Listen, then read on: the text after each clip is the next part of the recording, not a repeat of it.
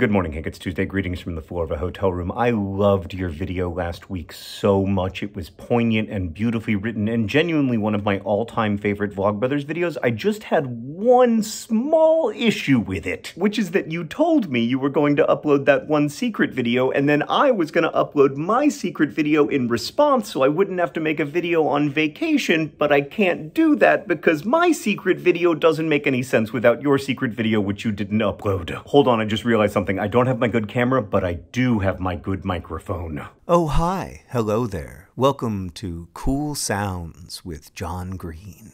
Oh, crap. I just had a terrible idea that I love. All right, so yesterday a 12-year-old family friend quizzed me on all the celebrities I've ever met, and then after this kid had compiled a truly exhaustive list of such famous people, he asked me a question.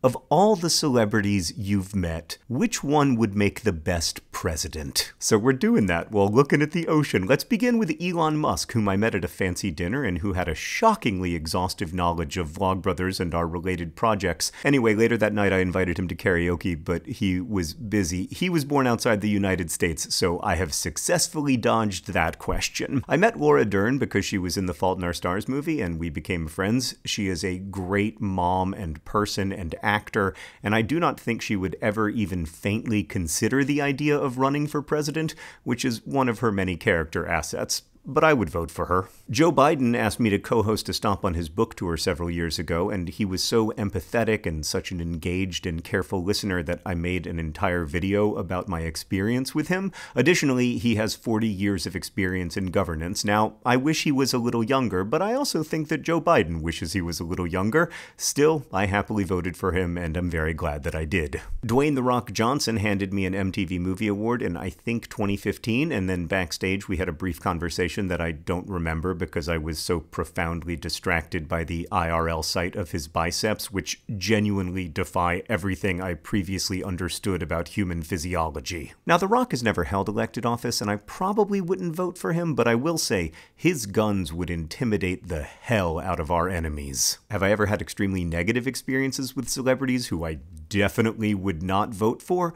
Yeah, but I suppose I should interrupt myself here and say that being famous is really weird and far less pleasant than it's made out to be. Like when I was in middle school, I couldn't shake this terrible feeling that everyone was looking at me and judging me and thinking about what an idiot I was and so on. But the thing about being famous is that that middle school feeling is kind of true. Like if you're Serena Williams and you're in a restaurant or reading a book by a hotel pool or whatever, people are looking at you and potentially even photographing you for public consumption. And so I try to remind myself of that when interacting with famous people, that they may be having a bad day and also that they are experiencing a lot of pressure whenever they're in public. All that noted, I met Rand Paul at a dinner party once, and I would not vote for him. You know who I would vote for? Ryan Reynolds. And yes, I know he was born in Canada, but I would amend the Constitution for him. Also, almost all the literary celebrities I've met have been very kind. Like Zadie Smith was extremely nice to me, even though I was a babbling bundle of nerves during our brief conversation.